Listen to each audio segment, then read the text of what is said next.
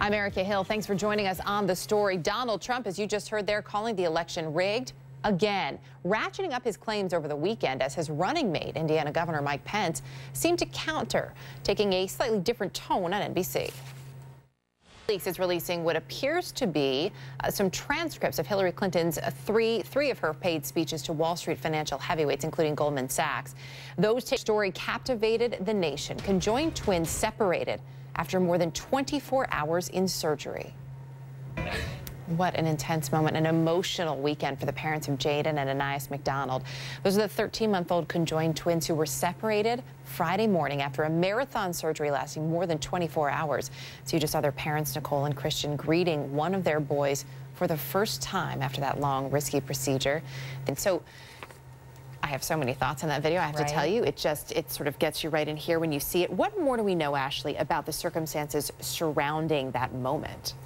You know, it is what it is, effectively. This was something that this father thought not only his own child would benefit from, but that maybe those 78 people across America who die every day from drug overdoses might benefit from, that maybe among those 78 people who died, angry that that father would put his son in that circumstance, and others who are just elated that finally this is the kind of thing that breaks through and will highlight what has become an epidemic in this country that is killing people at an outrageous rate. There is no doubt that we need to talk more about that and to focus on it and to figure out a better way to deal with it so more children are not put in this situation. But when you put an 8-year-old in that moment, and the father said to him, look, I asked him if it was okay to post it online, and he said yes. Can an 8-year-old really make that decision? Well, you know, I think we have to separate out which so many parents can't do. I think the other piece that's a little harder is that this was a shocking situation, and hugs and understanding, and this moves it to another place that right now may not be the right thing for this child. In some ways, it's a little bit of uncharted territory, too, because this young boy is 8 years old. He's just lost his mother. He says, okay, you can put this video out there, and I understand what you want to do, Dad. But now this lives on. I mean, now 34 million people have seen him in this vulnerable, traumatic moment. Could that impact him and his healing and his process as he gets older?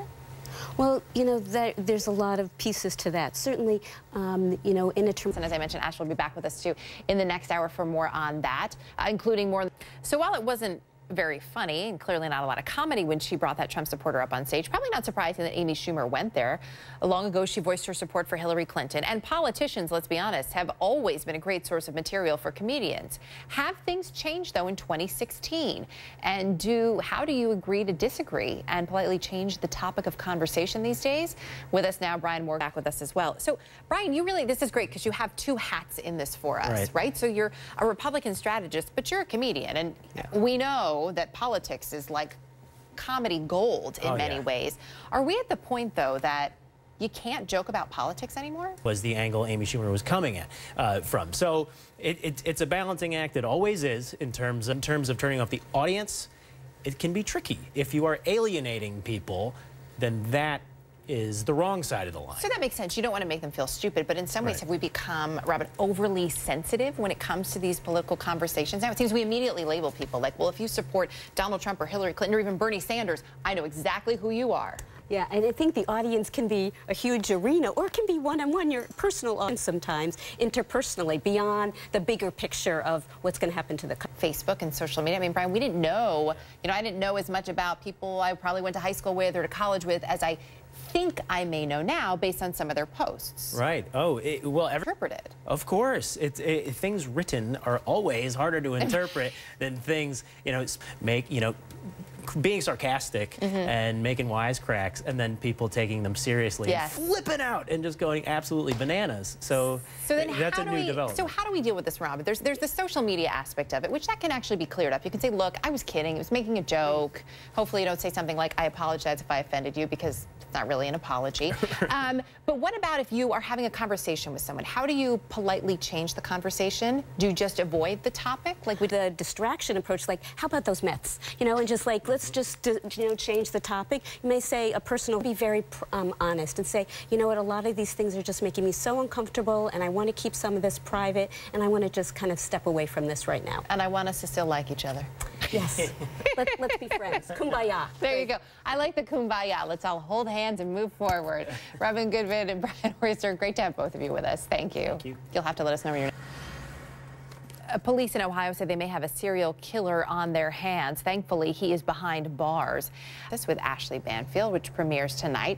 So you're here with a little bit more on not just the show tonight, but this story, which, first of all, so you spoke with both his ex-girlfriend and his ex-boyfriend? Yeah. Listen, if anyone's going to give you insight as to what goes through a serial killer's mind as they ply their trade, I guess these would be the two.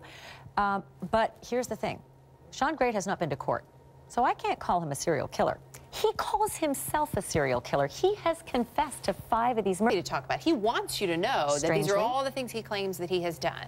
Interestingly, yes. And at the same time, if you ask him if he's remorseful, one of the reporters who had the shot at asking him that question, his answer was perplexing. 50-50. 50-50? That was his answer. 50-50.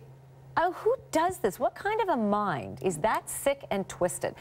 Do you remember how we got here? Do you remember how we got to this guy? That crazy 911 call that we all were just so just gobsmacked listening to that woman who was whispering into the 911 phone saying, "I've been abducted and the man is lying beside me asleep. Please come rescue me." Right. That's how we found this guy. Which that in itself is wild. So that's how we get here. So the police come, they rescue that woman, and then walk us through so people remember what happened after that point. They rescue her. Let's call her the one that got away. Thankfully. Thankfully. And of course, that's a crime scene, that abandoned house where he had allegedly abducted her, bound her, assaulted her for more than 24 hours. And they looked through the house and they found 2 rotting corpses of 2 other women. One of them bound, gagged, and rotting in a closet. The other one face down in the basement in a pile of garbage, covered in garbage. And he told the police, "These are my victims, okay, you know, that's me." And then said, "And there's a few more you might want to find too." My verbiage, not his. And led them to 3 other women. It is just crazy. I mean, in some ways, though, we have to say, thank goodness he did for their families, right? So they know something. You'll have more on that tonight. You also have another guest who's coming in. Yes. We may know her as Claire Underwood. Yes. Or the Princess Bride. Right. Or Forrest Gump's Janae. Exactly. But Robin Wright, who is a phenomenal actress, but also... Question that I don't know the answer to. But she's going to tell me some secrets because they're filming House of Cards right now. Kevin Spacey and Robin are on the set, and she's got something that she's going to drop that she thinks is, going to make me laugh. As if I didn't have enough reasons to tune into your show tonight, you just threw another one in for me. Hey, you can what do you call it? Binge watch me. I can do that. Live. I'm in. Ashleigh, we're so excited that tonight is the night and the beginning of a very long run, so we're very excited for Primetime Justice. On the story, Forensic Files is next.